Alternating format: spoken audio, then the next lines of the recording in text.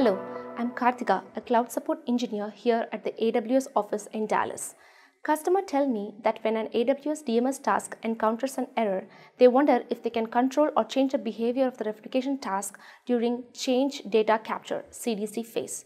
I tell them that they can do this through error handling setting.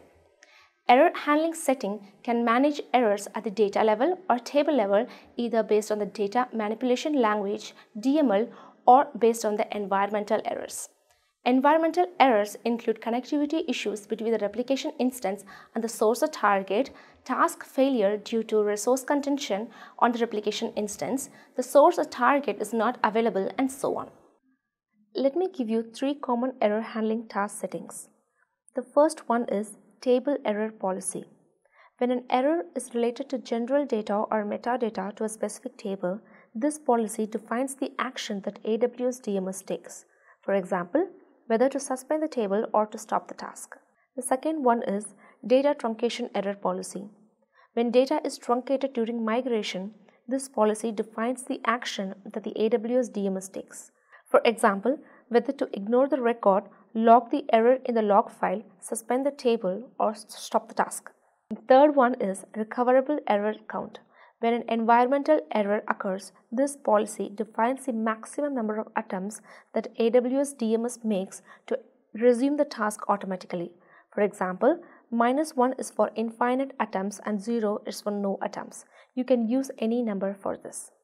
For more information about this, see the link provided.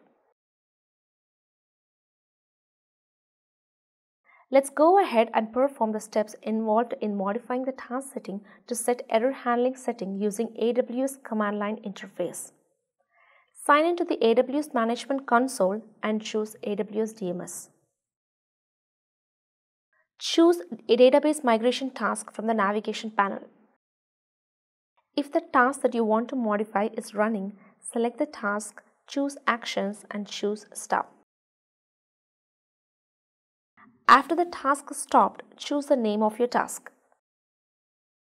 From the Overview Details section, expand the task setting JSON section. Copy and paste the task setting into a JSON editor. Edit the setting under Error Behavior.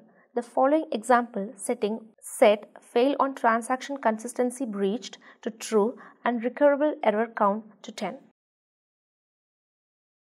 Save the JSON file and note the task ARN and file path to use later. Install and configure the latest version of the AWS CLI if you haven't already. Run the modify replication task command with the task ARN and the file path that you noted in step 8. Linux example. Windows example.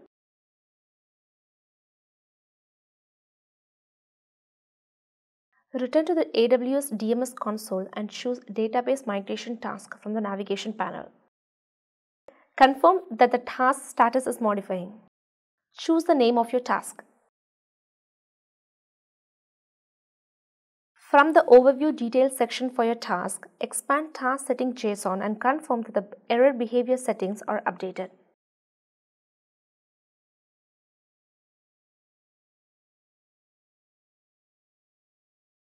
Hope you enjoyed watching the different error handling setting in AWS DMS.